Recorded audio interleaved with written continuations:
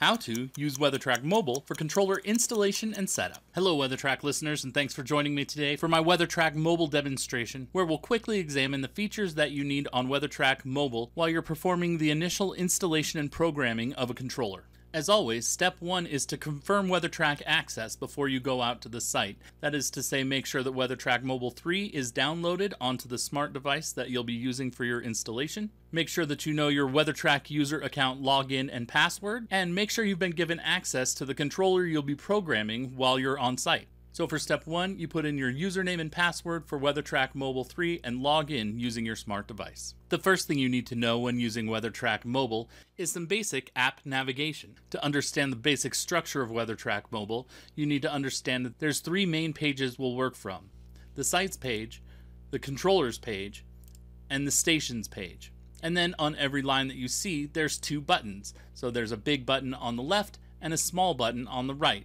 To drill down from menu to menu, you'll use the small button on the right, and you'll use the large button on the left to access the features for that page. So if you wanted to look at all the cool features of the sites page, I would hit the large button on the left, and that would take me to the features for the site. However, if I wanted to advance from the site page to the controllers page, I would hit the small button on the right, and that would drill down and take me to the controllers for the site that I selected. Again, if I wanted to access the features for the controllers page, I would hit the large button on the left, or if I wanted to drill down to the stations for this controller, I would hit the small button on the right, and that would help me drill down and see the stations for this controller. And last but not least, if I want to access the map for this site, I push the mapping pin in the upper right hand corner, and that will take me directly to the map. Now that you're familiar with the basic navigation of WeatherTRAK Mobile, we want to discuss the first steps in programming by completing our controller settings. This lives on the controller page, so from the site page we select the small button on the right, and this takes us to our controllers page, and we want to look at the details for the controllers page. So we hit the settings page, or the large button on the left, and this will take us to our controller settings page, where we see all of our controller level commands. Now, across the navigation toolbar, we start on the Alerts tab, but we want to look down here at the Program tab. So we select Program, and this will give us access to all of our controller level programming. For example, the first thing you see on this page is the type of controller you have, the version of firmware it's running, and the type of modem that's installed on that controller. As a rule of thumb, the first thing you'll do when powering up a controller is set the time and date using that controller panel. These are some of the only features that you can't access through WeatherTRAK Mobile. And then make sure the controller is activated and online before doing any further programming. But once that's complete, you'll be able to complete most of the programming you do for an installation. So make sure you got your time zone right and your max active station set to the number of stations you have plugged into the board.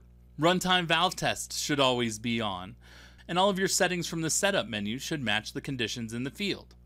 Then, we scroll down and we see the flow settings. This is what you'll program if you're adding a flow sensor during installation. So in this case, I go to my point of connection 1 and I select my point of connection 1 where I see all of the components of my point of connection. So if I have a master valve, I can choose either normally open or normally closed. I select to turn on the flow sensor and select what type of flow sensor that I have on this system. And if I have a pump, I select which station controls the pump start relay. Notice when I make a change that the apply button illuminates. Make sure to apply any changes that you make through the programming process. Once you've got all your flows set up, you can choose to either start the Learn Flow test from the WeatherTRAK panel or continue on and do all of your station programming, which is what we'll do for our demonstration. So once all of your point of connection is all set up, then we scroll down here to our days and times and tell our controller when irrigation is allowed on this system, specifically what time irrigation should start, the duration of the available water window, and then if we scroll down to the bottom, we see our water day mode, where we can select what water days we have available. And as an installer, if you're not familiar with the local watering restrictions, it's best to program this controller with the start times and water windows from the controller that we're replacing. Once you've accurately programmed all of your controller settings, the next step is to program your station settings. To do this, we'll start at the sites page and we'll drill down to the controllers page, and then we'll drill down once again to the stations page. And as an installer, programming your station settings begins on the settings page for Station 1. So we'll click the big button on the left of Station 1, and that will take us to our settings page for Station 1. Once I'm on the settings page, the first thing that I do is set the timer for the manual irrigation test that I need for the programming process. So you set the default timer to the number of minutes that you need to program a station. Once your default timer is set, you'll hit Start, and irrigation will begin.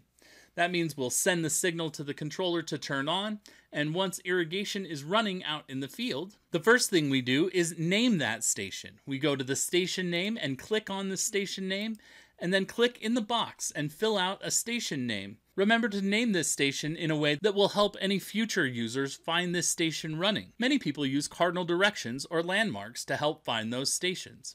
Once you've entered a name, you'll hit OK, and then you'll scroll down here to the auto mode settings that station has. This is where you enter the specific settings that change station by station. So you'll document the sprinkler type, the plant type, the soil type, the sun exposure, and the slope for each station that the auto mode uses to create the ET-based schedule. Remember to apply any changes that you make to this station setting so it's saved into the program.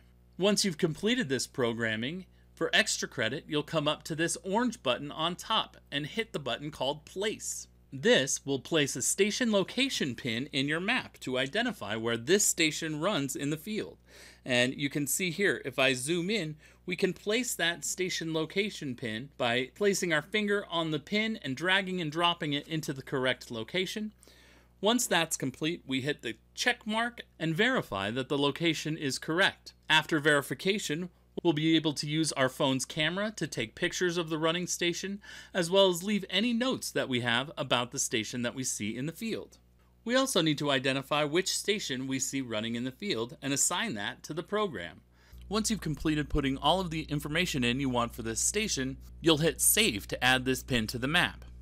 After that, we hit the back arrow in the upper left-hand corner, and that will take us back to our station program. Notice that the word on our station location pin has changed from Place to View. So if you ever want to find that station location in the map, all you have to hit is View, and that will take you directly to that station location in the map. Once you've completed programming this station and placing the station location pin, we'll come up here to the top and advance to the next station by using the advance arrow, and that will take us to Station 2, where we'll start the process over again and repeat the process until we've programmed every station on our controller. Then, once you've completed programming each station on the controller, the final step for an installer is to mark the key management components of the irrigation system into the WeatherTRAK map. To do this, we want to go to the WeatherTRAK map, so we'll hit the mapping pin in the upper right-hand corner of the display. One of the most essential things about the map is this little blue pin right here, which uses the GPS signal in your device to mark your physical location on site. So when I go to add a pin, I hit this plus button, or add, that will drop a pin in that map directly on that blue dot. So the concept is, you can drop a pin in the exact location that you're standing. And the first thing I do is select what type of asset I'd like to add to the map. And maybe you're marking a backflow preventer or a rain sensor. The first thing we do is select the correct type of asset, and the mobile mapping tool will drop that asset directly in your physical location, or where it sees you on the map. Then we zoom in, and we make any minor corrections to that physical location by touching the asset, and you'll see it pop up above your thumb, and then you'll be able to drag that asset right to the proper point in the map where it looks right to your eye.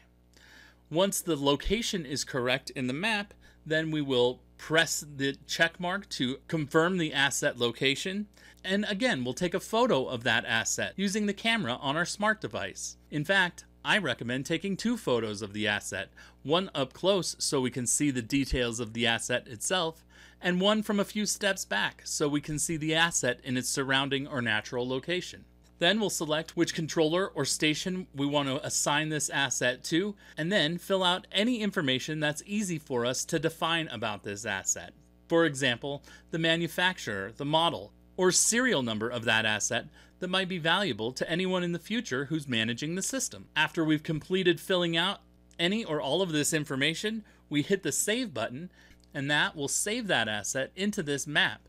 And using this mapping feature will give us a resource to know all of the locations of all of the master valves, flow sensors, and other key management components of the irrigation system on site. So anyone using the WeatherTRAK system in the future can walk right to it. Thank you for joining me for this WeatherTRAK mobile demonstration, where we looked at the tools that you'll use during installation and setup. Hopefully this makes your next installation a breeze.